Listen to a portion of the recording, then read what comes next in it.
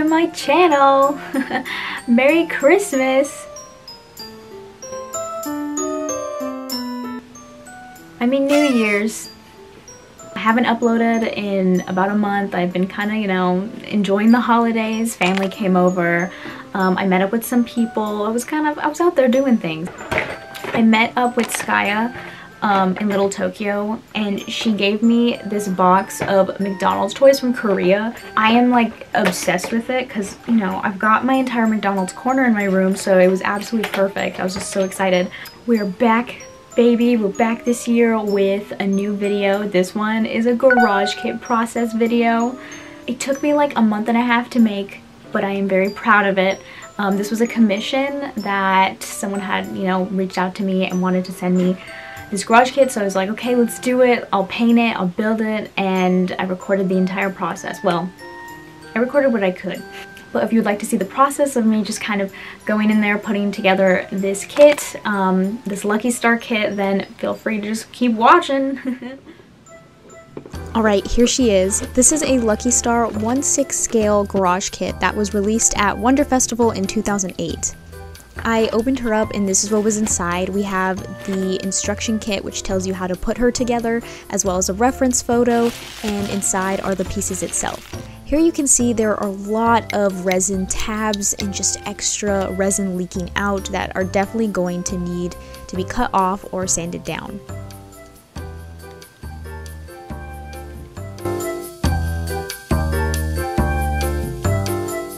After I looked over and inspected all her pieces, I'm going to get her prepared for her bath. I'm going to pull out a degreaser, and I'm doing this so I can get off any of the mold residue that is left, because if any of it's left on, it's going to make this task of painting her nearly impossible. So I'm slipping her in here. I'm using simple green, and I'm just going to let her kind of simmer in this little stew for a couple hours. I leave her overnight, and then I brush off any leftover residue.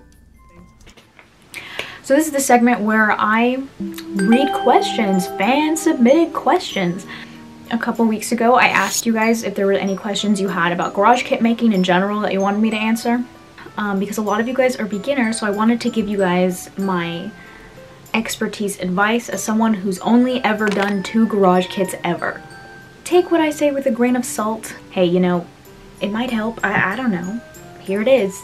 Best places to find garage kits. A lot of people ask me where I got this kit because I've been posting the progress up on my Instagram. If you want to kind of keep up with me, I post a lot on my story, so that's there. Best place to find garage kits, I don't know. I did not purchase this garage kit. Both the garage kits I worked on were commissions, so I did not buy them. It was supplied to me by the client.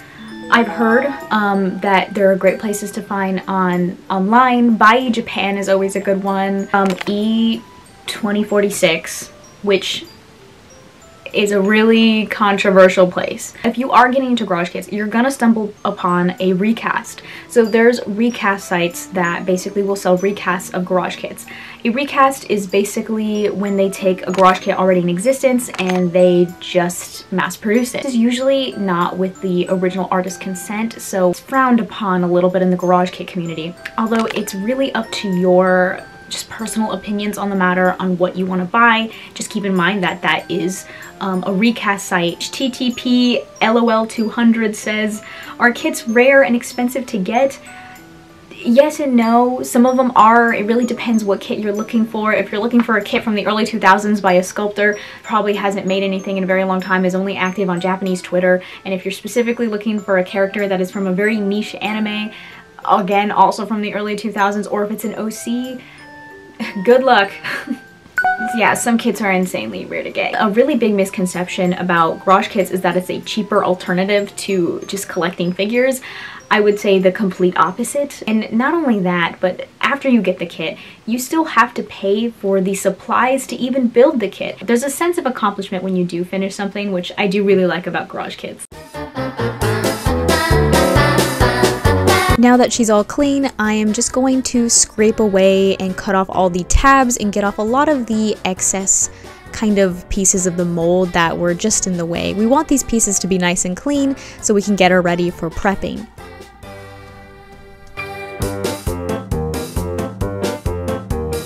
Now that we have that out of the way, it's time for the hard part to commence. I'm going to start pinning her.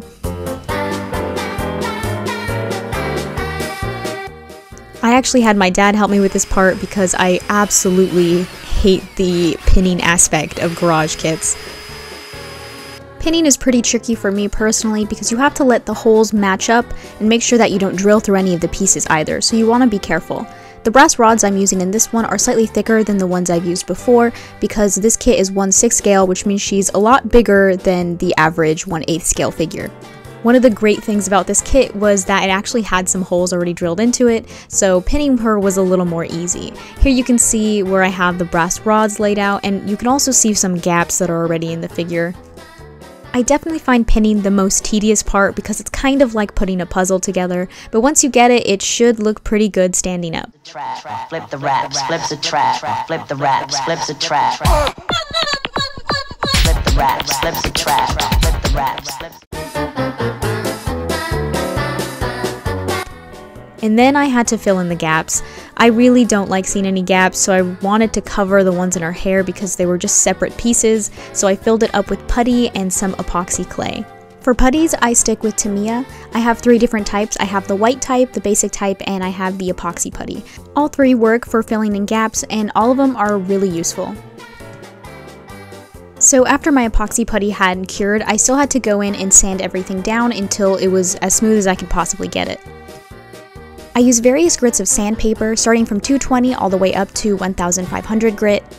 Keep in mind that the lower the number, the more abrasive the sandpaper will be. I didn't really film myself sanding anything, but just know that you want to take any safety precautions because resin dust is really toxic, so make sure you have a respirator and some masks on hand when you do sand. Super Cooperella asks, how do you paint smaller details? Do you use small brushes or pens? So I would never use a pen just for like a personal standpoint. I don't like the feeling of felt tip pens. I don't like the feeling of pens on anything other than paper. So if I were going to do the smaller details on a figure, I'd straight up just do it with like a micro paintbrush.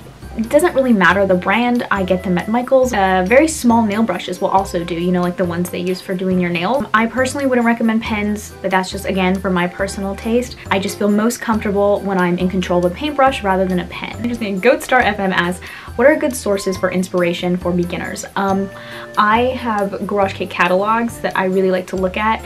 I like to look at the paint jobs, I like to look at the sculpts because I also sculpt figures. I like to kind of just look at all of it. It motivates me to want to make stuff, so I would suggest looking through catalogs. They're like a fun little time capsule to look through. Also, if you got the good old Pinterest, there's tons of Pinterest boards you can check out. I'm pretty sure you'll find something that gives you inspiration. Alright, back to the kit. So after it was already completely sanded and everything looked good, I primed it with Mr. Super Clear, then went in with some white spray paint just to make sure everything was a solid white.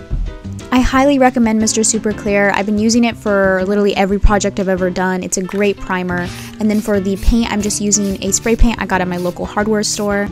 I also recommend getting some clips and a clip base. This just makes painting in 360 angles a lot easier and you can get a more cleaner paint job done.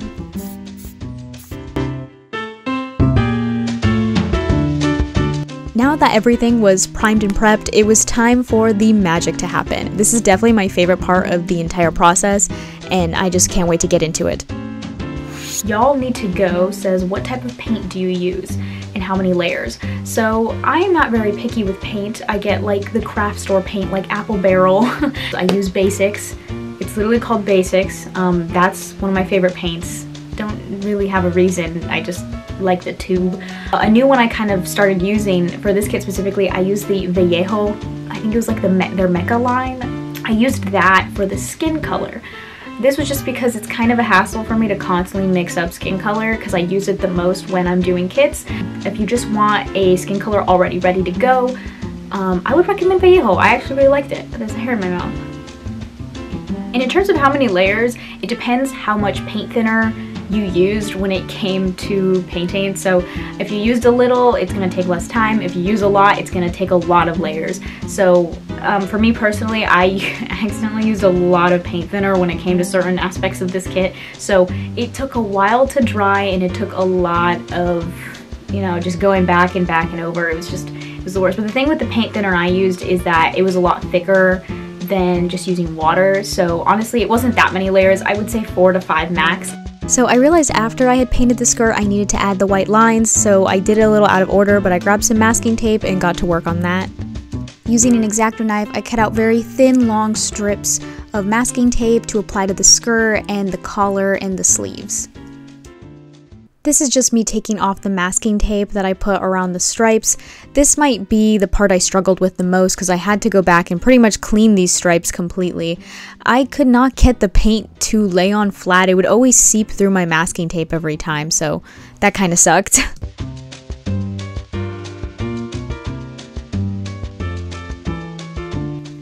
Once I had that, I cleaned up the stripes and made sure all of the pieces were nice and opaque. The paint job was pretty simple, but I still went back just to make sure that everything was as nice and clean as it possibly could be, and I did some last minute detailing work. Now here's the part I'm sure everyone wants to know, because this is my favorite part. It's painting the face. XO Jasmine asks, are there any tips for painting the face? I can never get the lines to be that good. I joined a trinket club a while back, and it was specifically for these like tiny little trinkets, and when I got them I would paint them. I did it to get like more used to handling a smaller paintbrush, and honestly I think it worked. You know, now that I've gotten used to it, I feel more confident, and I feel like confidence is the real key to painting the faces of a figure. You want to make sure you are going in with a single stroke, or that you're really just pushing through there. You don't want to second guess yourself when you're painting the face. Even if you mess up, keep going. If you do mess up, you can always clean it up. You know, you always want to have an extra bit of the skin color paint with you, so you can go back in and you can clean up around the edges. But you know, in order to really get those lines, you just want to go for it. Some other tips I can offer when painting the face is that if you struggle with shaky hands, try holding your breath in when you do a stroke. That will help reduce your hands shaking. You also want to make sure the paint that you're using is either very watered down or it's thinned out a lot with paint thinner. If you want the paint job to look nice and flat, you're gonna have to do it very patiently in small, very thin layers every single time. Also, I apologize for my hair being in the shot every single time. I thought I had the camera angled a little better, but turns out I didn't. And then here I am just adding the highlights to her eyes.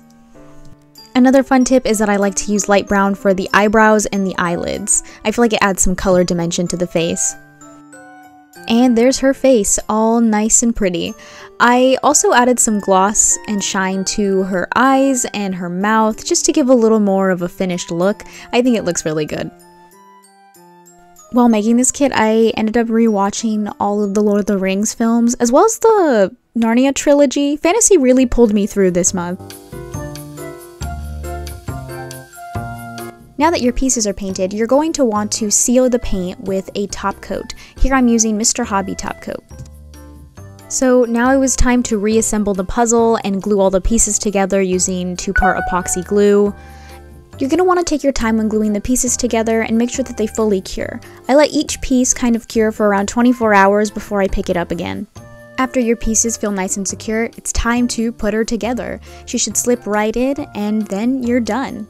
Your garage kit is fully finished. Now that she's done, let's take a look at her.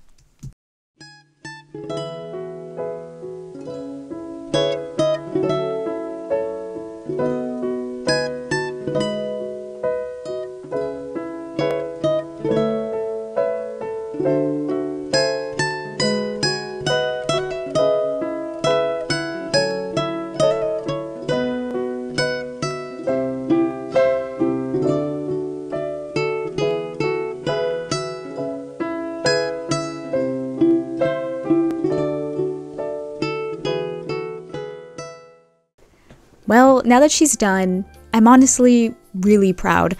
I've only done a couple garage kits, so I'm really happy with the progress I've made. I definitely feel like I still need to practice a lot more, but I think she looks a lot like her reference photo. I think the colors look really good, and I'm especially proud of her face. I think her face turned out amazing, and I am just so proud of that. But now she's ready to be packed off and sent to her new home.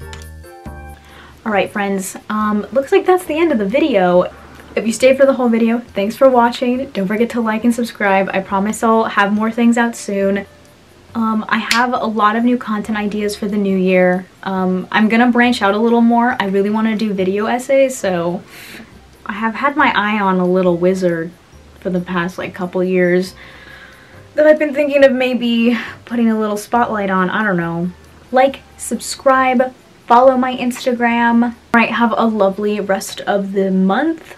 I hope you guys enjoy your new year, and peace out. Flip the raps, flip the track. Flip the raps, flip the track. Flip the raps, flip the track. Flip the raps, flip the track. Flip the raps, flip the track.